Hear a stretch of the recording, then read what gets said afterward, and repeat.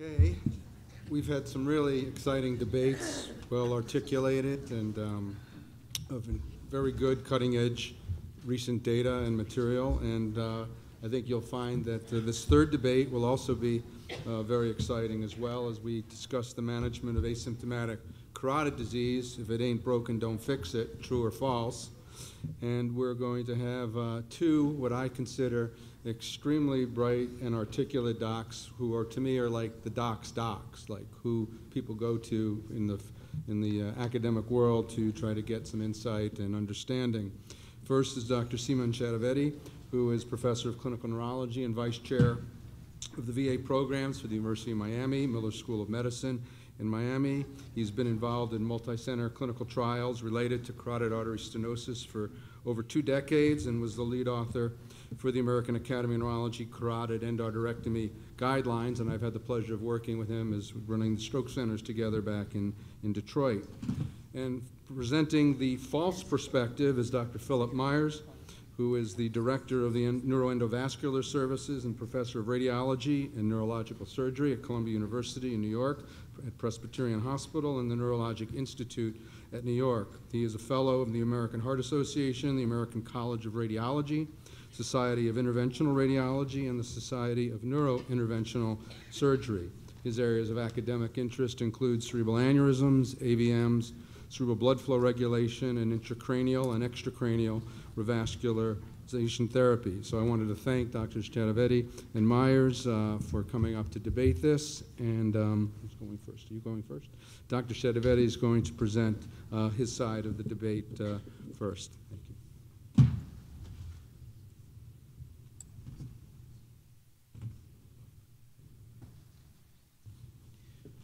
Okay, I'm highly appreciative of the invitation to come speak here, but I'm a little bit concerned about the conditions of the debate.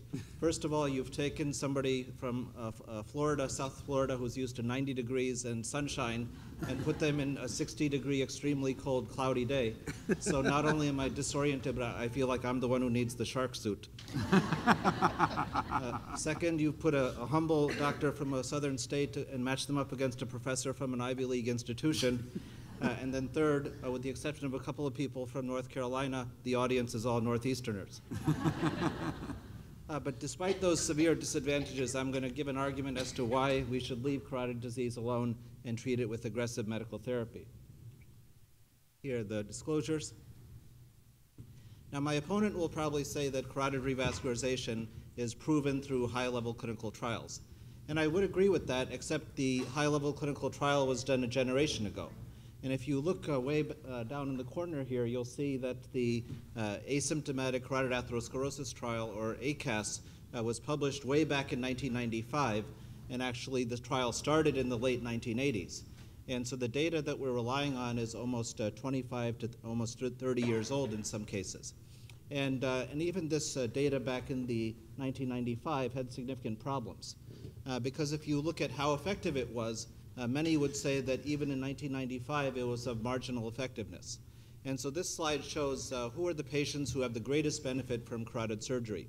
And you can see that the patients who have the greatest annual benefit are those with recent symptomatic stenosis. And so those patients had about an 8.5% absolute reduction with stroke. But if you look at the left-hand side of the slide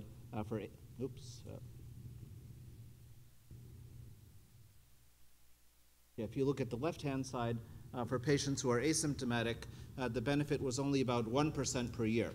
And so that's in the ideal circumstances of a clinical trial where you had the best surgeons, highly select patients, and yet the benefit was only about 1% per year. In addition, there are significant questions about whether some important subgroups benefit. And some of the important subgroups include women and also older patients. If you look at the issue of sex and the benefit of surgery for asymptomatic disease, this slide shows the 2 largest clinical trials, ACAS and ACST, and you can see that for men there's about a 50% reduction in stroke, but for women, no clear evidence of benefit from surgery. Another important subgroup, which is especially expanding rapidly in the United States, are older patients. And in ACAS, patients above age 79 were excluded from the trial, which is a significant concern. And also in the ACST, they had 650 patients who were greater than age 75, and no definite benefit was seen in this population. And you can see the comment from the writing committee that in the older patients, because their normal life expectancy is relatively short, any potential benefit is going to be limited. And so why is this such a concern? And here you can see at the bottom the years of the ACST trial, and you can see that for the first 2 years, the patients who undergo surgery actually do worse because of the upfront risk of stroke or death. And so you need to live at least 2 years to break even, and then finally if you live 5 years, 7 years, 10 years, there could be some modest benefit at about 1% per year. Now just to emphasize the point that the data that we're relying on is really obsolete, let's look at some other issues. One is the use of statins in previous carotid stenosis trials. And so you can see that in the NECC trial, which was for symptomatic patients, it was around 15%. But even in our largest asymptomatic trial, the ACST, less than 40% of the patients received statins. And these days, I would argue that virtually all of the patients who are leaving your hospital with carotid stenosis are likely going to be put on high-potency statin medications.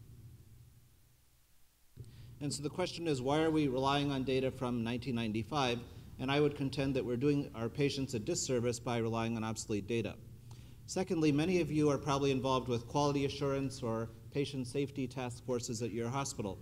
And so you also need to scrutinize the issue of, are some patients who are undergoing unnecessary procedures, are they being put at increased risk for harms and compromised patient safety?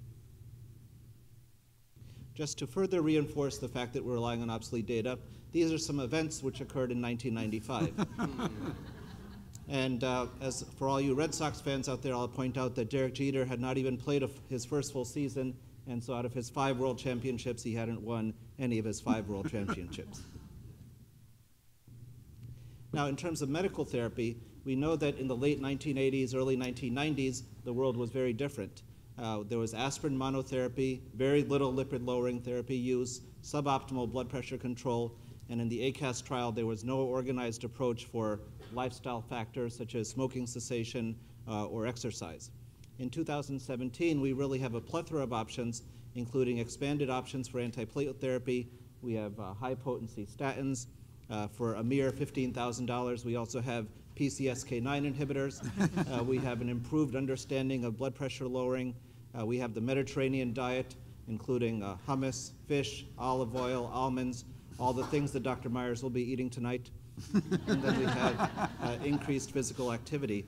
And so we really have multifaceted interventions that we can give to our patients.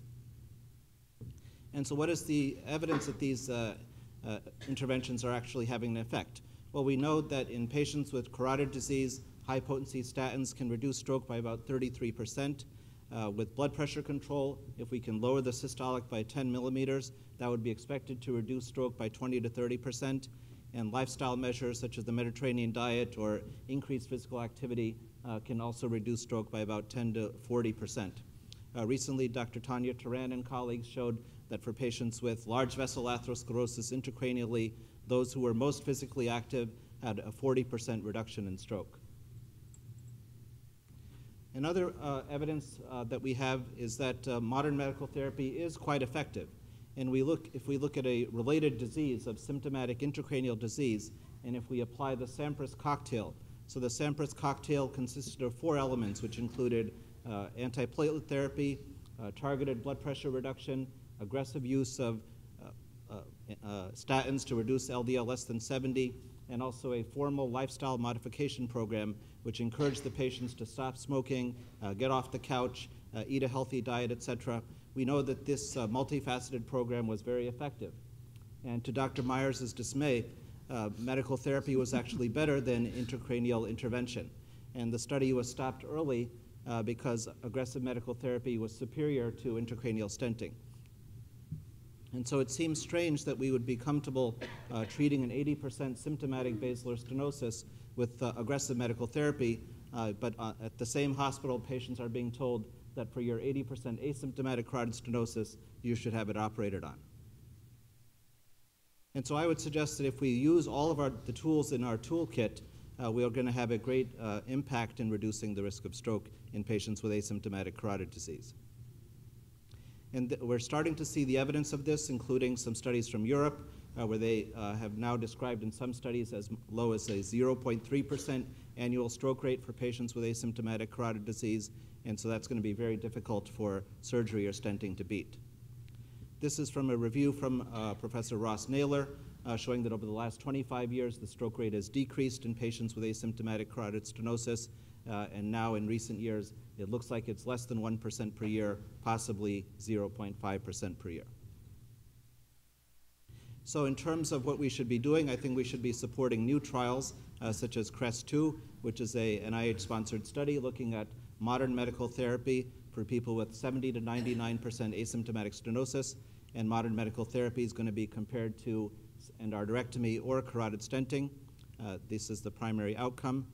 And you can see that there are two parallel studies, one comparing aggressive medical therapy versus endarterectomy, and the other comparing aggressive medical therapy to carotid stenting.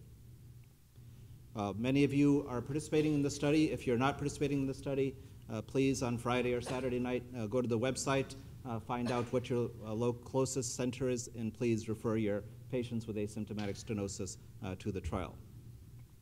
And then finally, I'll say that we also need to consider informed consent, and this was raised in the previous debate, that in 2017, I think to provide optimal informed consent to a patient with asymptomatic stenosis, we need to know how it compares with modern medical therapy and not rely on data which is 25 years old.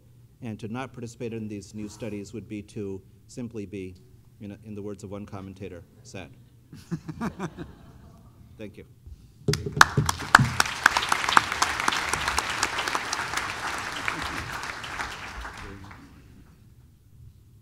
Well, he is a tough act to follow. I can't disagree with anything he said. I want to thank the meeting organizers, Drs. Levine, Silver, for inviting me, the NECC AHA team, and I appreciate the indulgence of the audience for letting me speak at this late hour, so I'll try to be brief as I can.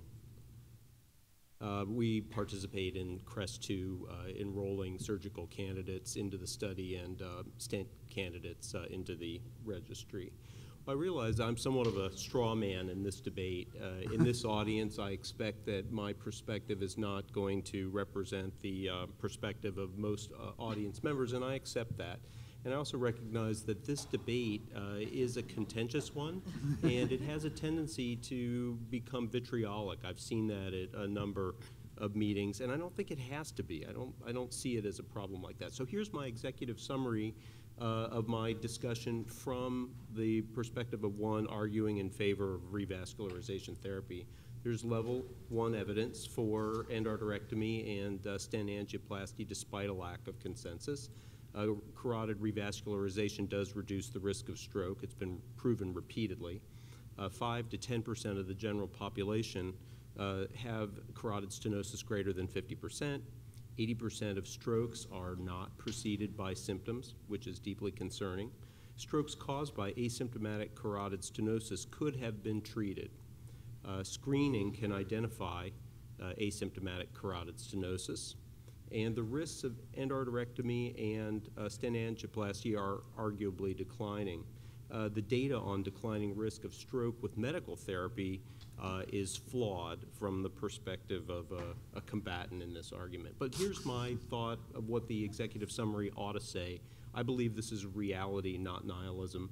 There is class 1 evidence for these procedures to reduce stenosis. It's been proven repeatedly, both for endarterectomy and stent angioplasty has been shown to be non-inferior in 2 important randomized controlled trials, but the effect size is small.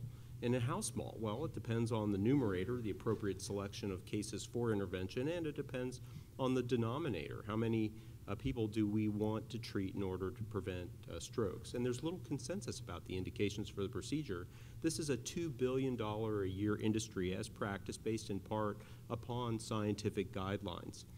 Most strokes cannot be prevented by endarterectomy. We still don't know how to identify so-called high-risk patients that we often speak about. And stroke risk has been declining until recently on medical therapy, and I'll have a little bit more to say about that if there's time. And did I mention this is a $2 billion a year industry? Robert Hobson, the original principal investigator of the CREST trial, was famously quoted to have said in the Wall Street Journal, I wish the medical industrial complex wouldn't rush us into this.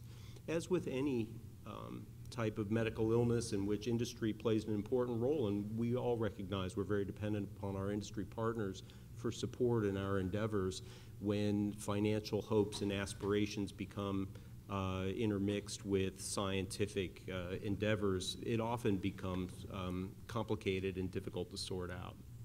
So stroke due to carotid artery disease. Stroke is an important cause of adult disability and death. That's why we're all here today. 20 to 35% of strokes are due to carotid disease. 2/3 of strokes due to carotid thromboembolic disease do not have associated bifurcation stenosis, and only 1/3 of carotid thromboembolic strokes have significant bifurcation stenosis.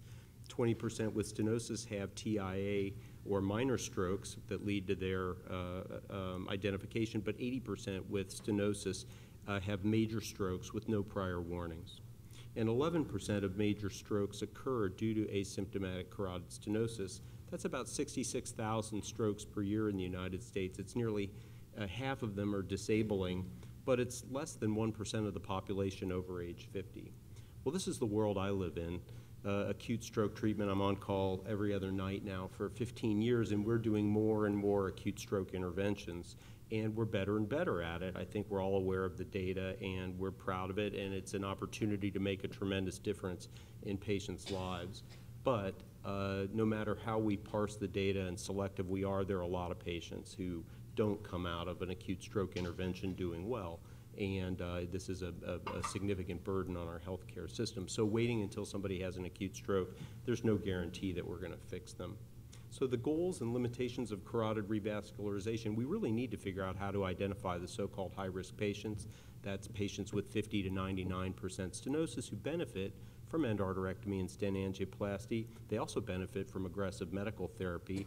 But it's likely a small subgroup. It's probably 0.5% of the U.S. population and only 0.7% of the population over age 50. So in any evaluation of pretest odds, when you're dealing with such a small prevalence and incidence, it's hard to come up with a test and a treatment that's very reliable. So not clear how to identify this group. Tests to identify high-risk patients remain unproven. Best medical therapy remains unproven. And the superiority of best medical therapy over endarterectomy and stent angioplasty also still remains unproven. And it may be costly to identify these high-risk patients. In one UK estimate, it was over $100,000 per stroke prevented, which is a significant issue. I'm not going to go through the data of these trials. I don't think we have time today, but they'll be available in the handout. But major randomized controlled trials have shown the benefit. So screening, no guideline for carotid screening until 2014, despite widespread implementation. Carotid ultrasound is the backbone of these screening algorithms, but it's often unreliable. We know in more than 50% of cases it's frequently incorrect. Certification helps. It's still highly operator dependent. Stenosis progression occurs quickly in 50% of patients. I see a lot of patients who've progressed very rapidly in the degree of carotid stenosis from something less than 50% to 80% or more in between short interval screening. The guidelines support annual surveillance, and the major stroke trials only reduce the risk of stroke by about 50%. So if we treat all patients with asymptomatic stenosis, 95% of strokes would still occur, and aggressive screening would only reduce the risk of the number of strokes by 1 to 2%. So we ought to talk a little bit more about the effect size.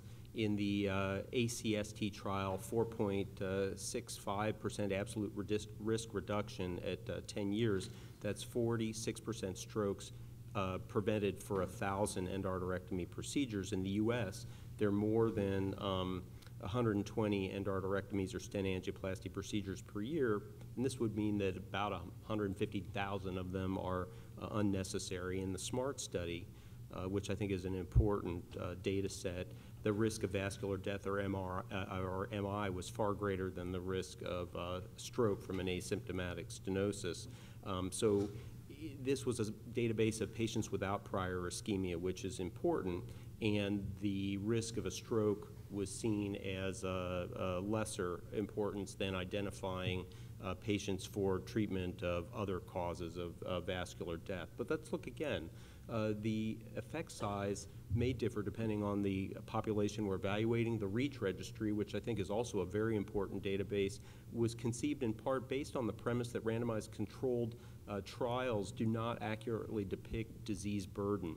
The trial-like patient experience differs from trial patient outcomes, and registries offer real-world estimates. And in this kind of an environment, even with patients on what we consider best medical therapy, statins, antihypertensive agents, antithrombotic agents, we still see the majority of patients in this group suffered a TIA or non-fatal strokes from their carotid stenosis.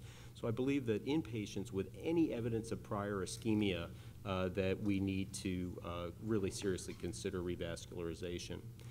Temporal trends favor endarterectomy outcomes, but even if the risk were modeled at 0, we still have 92 or 93% of the procedures are unnecessary. Best medical therapy increases life expectancy, and as Dr. Chaturvedi mentioned, the risk of stroke is declining on best medical therapy, but the decline in stroke reduction has seemed to have stalled. So I don't think we've got the problem licked. I don't think antihypertensives and statins and antithrombotics have solved the problem in a significant portion of our country. Stroke is still a major problem and one that we need to take very seriously. There are a number of trials ongoing. Unfortunately, the SPACE trial has been closed for lack of enrollment, and the other trials are ongoing. However, based on our funding cycles, the cost of trials, and randomization, these trials are not enrolling enough patients to reach an 80% power ratio. So despite the trials that are ongoing in the real world, it's still going to be hard to resolve this problem. So there are investigational high-risk features. I think research in this is ongoing and important. And the question is, should we do more trials? And my thought is probably we have to. Identification of true high-risk patients, comparison with devices in high surgical risk asymptomatics, and endarterectomy in patients taking Plavix at the time of treatment and afterward. I'll turn it over for rebuttal. Thank you.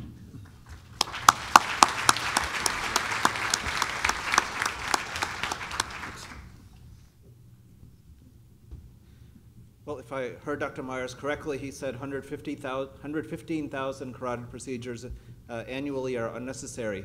So I'm not sure I need to offer a rebuttal. Maybe I should just declare victory and go home. But what are, and he actually previewed some of my arguments, that I think we need to look at the public health impact. Many of you are involved with your regional stroke prevention systems or your statewide healthcare systems. And so we need to realize that this is a very expensive stroke prevention modality. Professor Naylor estimated that in the US there's $2.1 billion in unnecessary expenditure for carotid revascularization for asymptomatic stenosis. And you have to keep in mind that this is coming from a vascular surgeon who's saying this. And so I think it's not really a great use of our stroke prevention dollar. Another concern is Dr. Meyers talked about the improving results of carotid endarterectomy, but we also need to know how is it going to play in the real world. And I think this was a very provocative paper from JAMA, where they looked at the results of carotid stenting in Medicare patients across the US. And in the CREST trial, for example, the perioperative mortality for carotid stenting was about 0.7%. But if you look at the real world, in the US, the 30-day mortality following carotid stenting in this population was close to 2%. And it was especially higher at low-volume centers. And so we don't really have an organized strategy for this, and anybody can perform carotid stenting at many facilities, and many hospitals are not adequately monitoring the complication rates following endarterectomy or stenting. And so in this analysis, the peri-procedural death rate was 1.9%, which is about 3 times as high as it was in the CREST study, and this doesn't even include peri-procedural stroke. So there's an old saying, will this play in Peoria? And maybe for this audience we should say, will it play in Pittsfield? And I would say that there are serious concerns about whether it will be effective in Pittsfield or many other New England communities. And in terms of high-risk asymptomatic patients, I agree that it's worth studying to see who are really the high-risk patients. Some have proposed looking at microemboli on transcranial Doppler, and Dr. David Spence from London, Ontario, has been one of the people who studied this issue most intensively, and he's found that with intensive medical therapy, only less than 5% of the patients have ongoing microemboli. And so if less than 5% of the patients are really high risk, then why does the US healthcare system perform 80 to 85% of revascularization procedures on asymptomatic patients? And we need to come back to the issue once again of, is this a good use of our stroke prevention dollar? And so as I said at the beginning, I'm just a country doctor from the South, and my opponent is a professor from the Ivy League, but I hope that I won the debate. Thank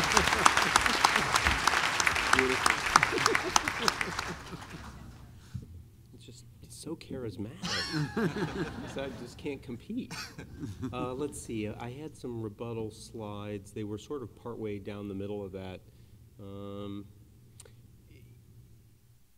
We do a lot of revascularization at Columbia University, New York Presbyterian. I think part of this debate begs the question of centralization, which may make sense for a lot of cerebrovascular care. You've heard a little bit about that for acute stroke intervention. That's somewhat of a complicated topic, but what about things like brain aneurysms, arteriovenous malformations, carotid stenosis? Maybe centers with demonstrable skill sets and experience ought to be the places that patients are triaged, and when possible, like with asymptomatic disease, shouldn't receive local therapy. I don't know. That's a difficult argument.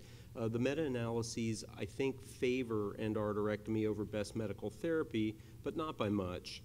And the risk of a stroke from carotid stenosis stent procedure has been declining. I think that's with greater experience. There's improved recognition of operator experience in terms of risk reduction, but that's taken a long time to acquire that information, and I believe only 6 stent physicians met criteria for enrollment in the CREST trial as originally specified. So there are very few people doing enough procedures in the United States to meet the pre-specified requirements for enrollment in trials. That's a problem when it comes to practice, because it doesn't take much to understand that local physicians doing these procedures infrequently aren't necessarily going to perform at investigator center levels of performance. Because of the variations in guidelines and interpretations of the data, we see there's dramatic differences in the way even countries, as groups of people, organizations of people, practice revascularization procedures. And of course, in the United States, where reimbursement remains fairly high for these procedures, and patients are given choices as to whether they undergo the procedures. The United States is right at the top in terms of numbers of procedures performed, whereas in Denmark, based on the same data, the decision is that no patients should have these procedures. So we recognize that in the United States, we perform this procedure fairly frequently, and even up to 20% of the patients in whom the procedure is performed have life-limiting conditions and shouldn't have undergone treatment. The AHA guidelines, again, I'm not going to dwell on them, but they are fairly clear in terms of the levels of evidence based on all the data available to us. However, when we look at different political organizations and scientific committees, a broad variation in the interpretation. So I think we all recognize this is a very human process, and depending on who serves on the committee and how boisterous they are, the social experience determines how data is ultimately interpreted for scientific statements and guidelines. Now, there's an interesting study that I saw, and it comes out of orthopedic literature, and it has to do with the psychology of patients. We're all familiar with Stockholm syndrome. Well, meeting a patient in the office, I've realized, is not tremendously different. In a sense, they're a captive. And I find that what these authors determined is true when I present data to them in an unbiased way, and I usually leave an hour appointment for a new patient evaluation with an asymptomatic carotid stenosis, because I know we're going to have to discuss a lot of data. But when I present the data honestly and without bias, and I share the entire data set, almost to a person, everybody decides they want to undergo treatment. So there is a psychology of the individual patient when presented data in an unbiased way. They are usually going to decide to go with the procedure. So that's part of the American culture and the American experience, that when given the choice between medical therapy and some form of intervention for their problem, they're generally going to take the intervention, in this case endarterectomy or stent angioplasty. It doesn't take a sales process. So I think that just meeting with patients and going through the data ultimately lands a sale, so to speak. And with that in mind, I'll conclude. So I think this is an area of ongoing importance for economic reasons. It's a small patient population that we're arguing about, but there are tremendous implications for patient health and medical economics. Thank you.